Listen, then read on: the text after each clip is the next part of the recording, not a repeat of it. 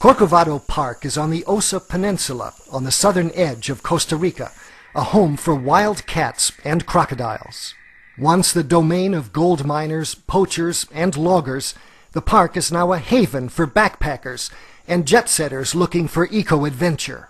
Alvaro Ugalde is a pioneer of Costa Rica's national park system and a crusader for sustainable development. Osa is home of 50% of the biodiversity of this country. This country is 5% of the biodiversity of the planet. So we're talking about a biodiversity of global importance. It's not just Osa importance, it's not just Costa Rica, it's not even just Mesoamerica. It is global importance. The struggle to win over loggers and miners here to the side of nature conservation has been difficult and dangerous. When Ugalde first came to the Osa, its economy depended largely on gold mining, alcohol sales, and prostitution. The idea of a national park and conservation was met with unfavorable, even violent reaction. It has taken some time, but Ugalde's efforts have paid off.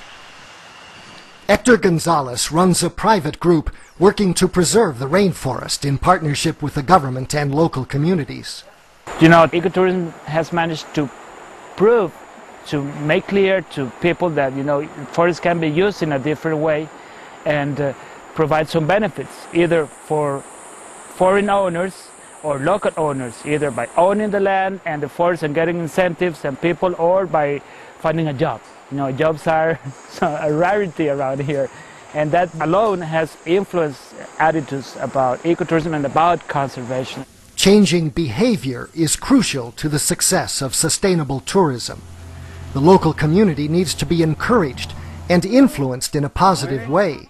Liz Jones built Bosque del Rio Tigre Lodge 15 years ago. Probably one of the most productive things we do is we just try to set an example and plant seeds in the community. When I first came here, a lot of the people in this community would throw their trash out the back door. Basically just sit there till the rainy season, wash down the river, end up in the ocean. It takes a while to understand maybe the negative environmental impact, but the economic impact is real quick. But I pointed this out to them. Suddenly, there's no more trash in the backyard, and I've noticed in recent years it's almost become socially unacceptable to throw your trash out in the backyard.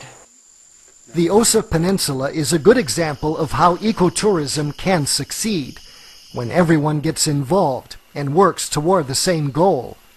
But what happens when success leads to excess? The people in Osa know that enough is enough in terms of development. That's a big challenge. I don't know. Nobody knows. But I think if we continue improving or working together as coalitions, communities, groups, government, I think we should be able to arrive at a decent state of affairs which is sustainable there. That's my hope. That's my dream.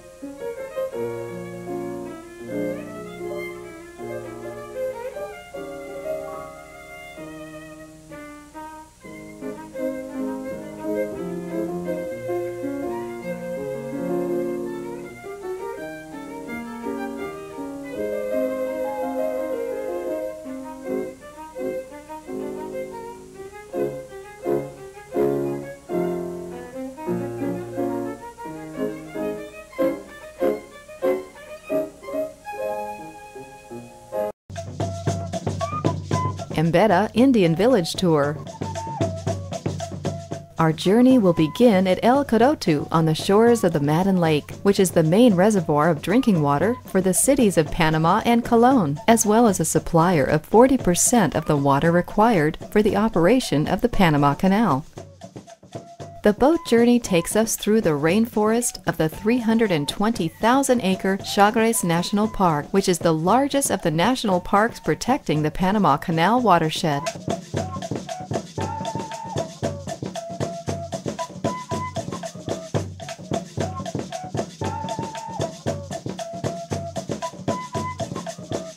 Once at the Indian community, we'll learn about the Mbeda customs and their relationship with nature.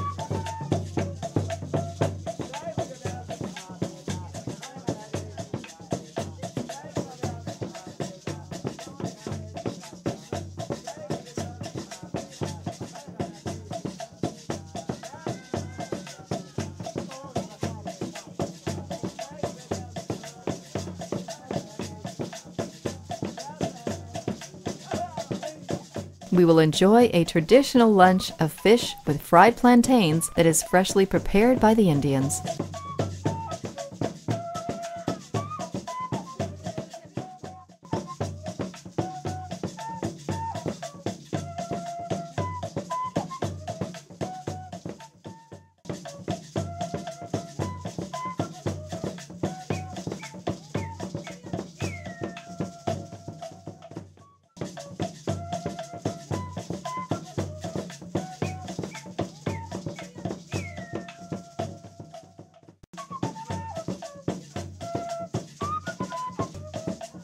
There will be handcrafts available for sale,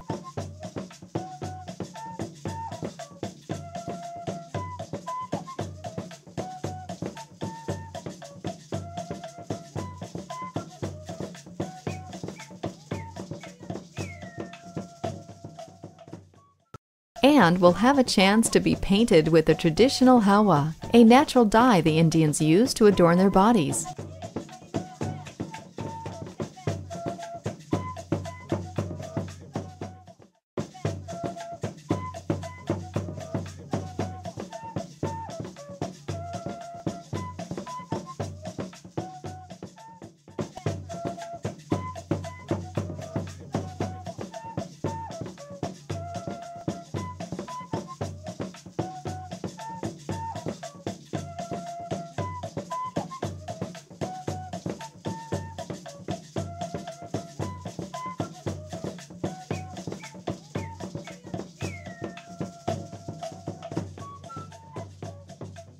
We'll also visit the nearby waterfall, where we can take a dip in the crystal clear waters of the Chagres River.